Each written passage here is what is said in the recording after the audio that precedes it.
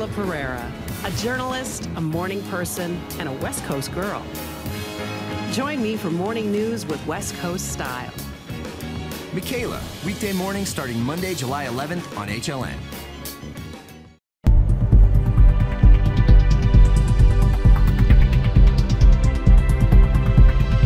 Hi, I'm Courtney Scott. I'm a travel blogger, filmmaker, and Expedia's resident travel expert. I spend most of my time on the road, and lately I've been taking inventory of my bad travel habits. Most of them relate to all the digital distractions in life. I used to look out the window, and now I look at my phone. And instead of eating my meal, I photograph it. If you find yourself in the same boat, here are some easy tips for staying present while traveling. My first tip is to rise with the sun. There is something so grounding about waking up with the morning sun. The city is calm, and the sun gives you the energy and the motivation to have a great start to your day. It's impossible to remember everything that happens while you're on the road. That's why I like to keep a 5-minute daily travel journal. It doesn't have to be a novel, but by writing down some of the highlights of your day, it helps you remember the details, and it's a fantastic memento to look back on when you get home. Plus, it's a nice opportunity to write rather than type. Mealtime is a sacred time to enjoy your food with family and friends.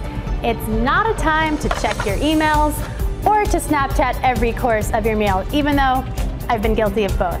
The best way to avoid the temptation of your phone is to stash it away in your bag and turn off notifications. Even if you're a business traveler and you can't avoid your phone at all meals, try carving out a 10-minute break from your phone and it will do you good. Another really easy tip is to meditate.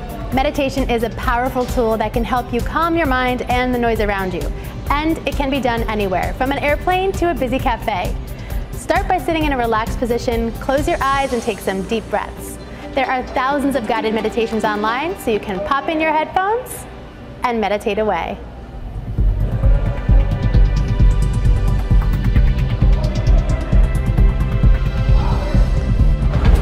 These tips help you stay present while you're on the road. For more of my tips and travels, head to CourtneyScott.tv or follow me on Instagram. Take a ride with Jack, a 13-year-old boy from Virginia who just got his braces off and usually spends Saturday morning playing basketball with his friends. But he's also a young actor, and today we hired him to help us make a point. We asked him to take a drive around town. With his mother, of course, since he's not nearly old enough to drive a car. We pass shops where he isn't old enough to work the register. Then we stop at the convenience store to see Jack try to buy beer. Can't get it. No. The cashier can't believe he even tried. Literally, he looks like he's 12. At the next store, Jack tries to buy cigarettes, with no luck. I'm so sorry for the cigarette. Later, he strikes out trying to buy Racy magazine. You have to be 18 or older. All right, okay, thank you.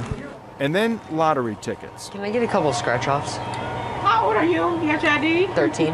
You what? I'm 13. You can't get no scratch-off, baby. Okay.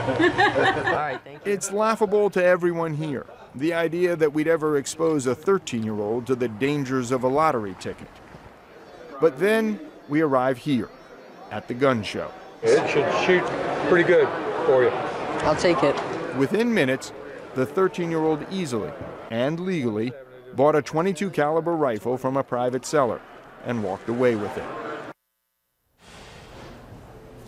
Interesting. Well, while federal law mandates you must be 18 to buy a gun from a licensed dealer, the sale in that video was made at a gun show and is considered a private sale. Private sales require less documentation about who is buying the gun and how frequently transactions like that are made.